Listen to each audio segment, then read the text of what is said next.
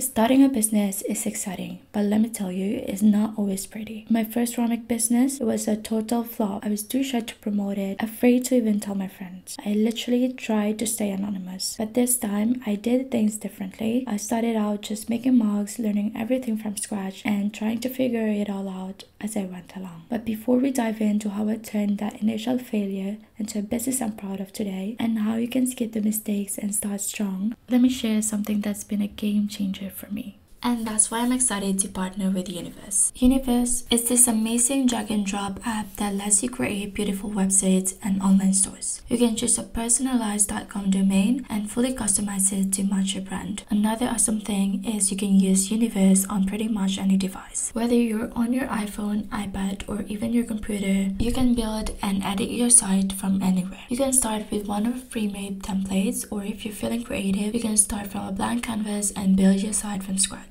Personally, my favorite thing about Universe is just how intuitive it is. I love how I can drag and drop everything exactly where I want it, which means I don't need to worry about complex design tools. Also, the customization options are endless, and the platform itself is super responsive across all devices. It's honestly one of the most user-friendly site builders I've ever used. Now, if you're based in the US and looking to sell your creations, Universe Sell Blog lets you start making money in minutes. It's perfect for artists, small business owners, or anyone who wants to sell physical or digital products. Got prints or designs you want to sell? Use the download blog to offer digital goods. Now in the US, no worries. You can still use the PayPal blog to accept payments globally, so no one gets left out. Universe also makes running your business super easy with built-in tools to manage inventory, generate shipping labels, and even create discount codes, all in one place. And the best part, you can get started with Universe for free. But trust me, you'll want to upgrade to Pro if you're serious about selling. With Pro, you remove Universe branding, unlock advanced customization features, and even get access to the code block for more control over your site's design. So if you're thinking about starting a website or upgrading your current one,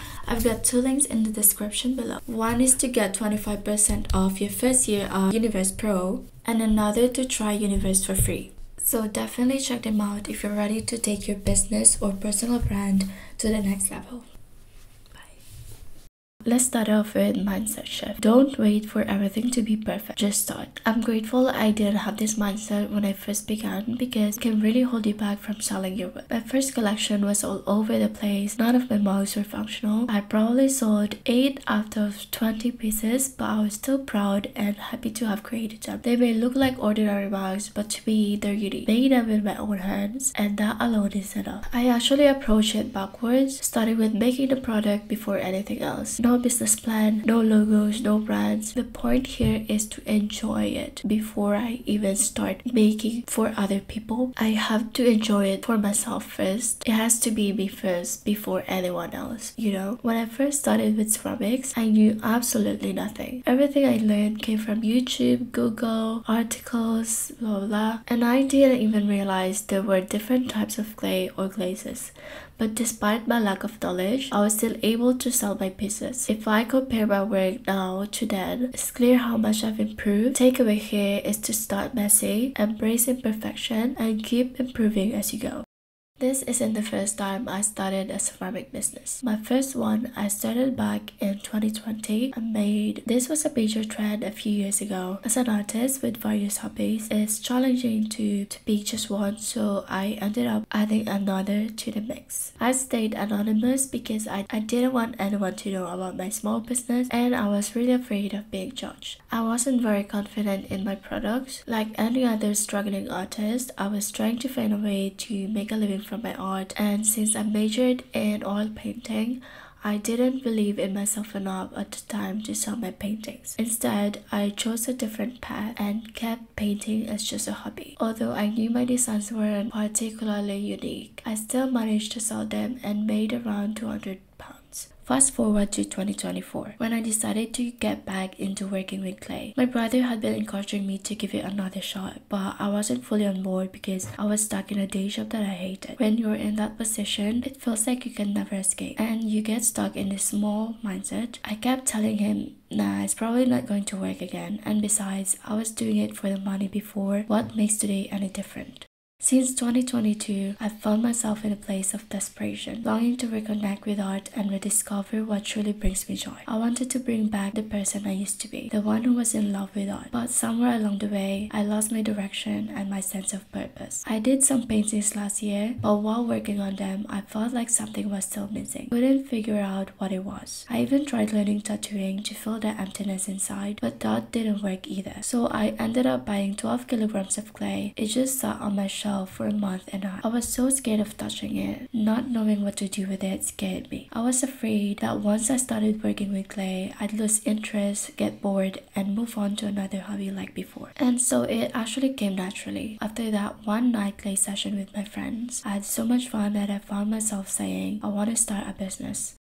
One thing I see a lot, especially with new small business owners, is naming their brand something like cheese shop instead of creating a unique brand name. While that might work in the beginning, it can really limit you as you grow. When your business starts scaling, you'll want a brand that feels bigger and more versatile. I wanted something that speaks for me, a brand that reflects my creative journey of overcoming doubt and staying true to who I am. So I came up with Muse. This feels a lot bigger than Chic Studio, as that was the initial brand name that I was going for. I started this brand with a big vision in mind. While ceramics are my main focus right now, I've always aimed for more. My goal is to expand my product range and build something truly significant over time. Now, don't spend too much time on this or stress about it. Remember, don't wait for everything to be perfect. Just keep moving forward.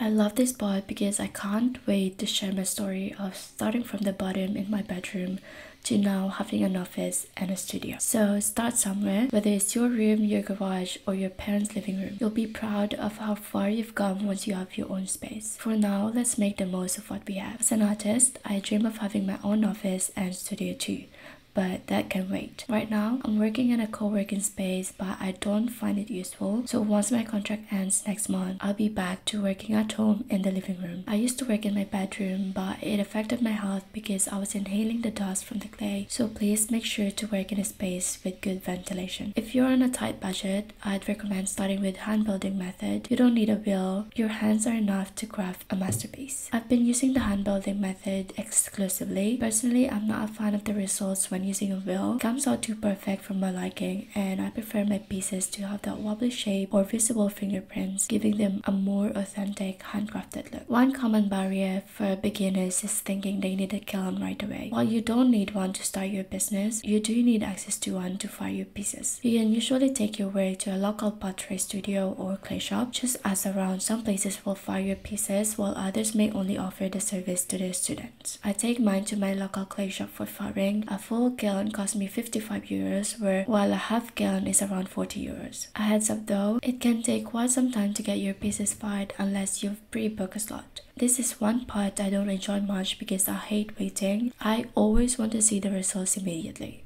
Make a test piece. This is a step I skipped and I regret it. If you're planning to sell mugs or plates, test your glaze on the actual product itself. On a mug, for instance, creating a basic test style like a simple circle or square might show you the color, but it won't always give you the full picture. Glazes can look different when applied to the actual product, so it's best to test on what you'll be selling.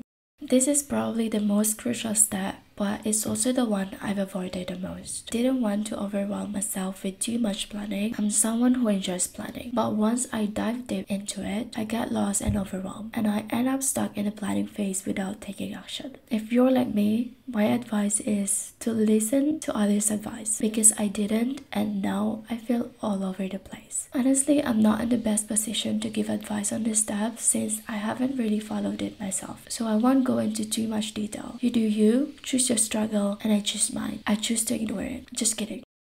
I started with TikTok and it really helped me generate sales in the beginning. If you're a perfectionist, Instagram might be your platform of choice. It's more polished and curated. But if you prefer being playful and casual with your brand, TikTok is ideal. It's like a creative playground, messy behind the scenes and personal. While Instagram feels more like a space where everything has to look picture perfect. Posted a month before launching my brand to build excitement and engage with potential customers. I shared sneak peeks of my products, behind the scenes team's content and my journey, which helped create a sense of community. It was a great way to connect with people before the official launch. I launched on 31st of May. Just in 30 minutes of launching, I had my first order. Here's one thing I wish I had done sooner. I wish I had documented the entire process and journey. I was so eager to enjoy the experience that I didn't want to bother filming and changing camera angles, because documenting your journey and being active on social media can really help you boost sales and build your community. If you're looking for an established marketplace and are just getting started, Etsy might be the right choice. If you want more control and are ready to invest in a fully branded online store, Shopify is a solid option. And if you prefer a simple, customizable website with integrated styling features, Universe is an excellent choice. Personally, I tried using Etsy, but I got scared off by the fees, so I backed out. Now I use Shopify for my ceramics and Universe for my personal brand. Initially, I only shipped to Europe, the UK, and Spain. But with my brand's growing global audience, I'm seriously considering expanding my shipping options. I'm a bit nervous about this. What if people don't buy because shipping costs are too high? On the other hand, I don't want to cover the shipping costs myself, as that would impact my profitability. It's a tough balance to strike, and I'm weighing the potential benefits against the risk. I also look at small business owners on Etsy in my country to see how they price their shipping fees. This gives me ideas on how to set my own shipping prices as well. For packaging, I started with basic supplies: boxes, packing peanuts, and bubble wrap. Initially, I don't want to invest in a full range of packaging materials right away, since I wasn't sure how many orders I'd receive. Instead, I bought packaging supplies as needed with each order. I also had to consider the size of the packaging. What if a customer ordered 2 mugs, but I only had a bag that fits 1? It's important to think about these details when planning your packaging. Before your website goes live, make sure to double check everything. I learned this the hard way. I rushed through it and overlooked some important details. This step is crucial because you could end up losing money as a result. If there's one thing I've learned from starting a business, is that it's both incredibly fun and seriously stressful. But honestly, if I knew how rewarding this journey would be, I would have started much sooner. So don't wait for the perfect moment and just start. I hope these tips help you avoid some of the mistakes I made and give you the confidence to launch your own business. If you found this helpful, make sure to like, subscribe, and hit the notification bell for more small business tips. And remember, whether it's ceramics or any other passion, your business starts with you. Thanks for watching, and I'll see you in the next video.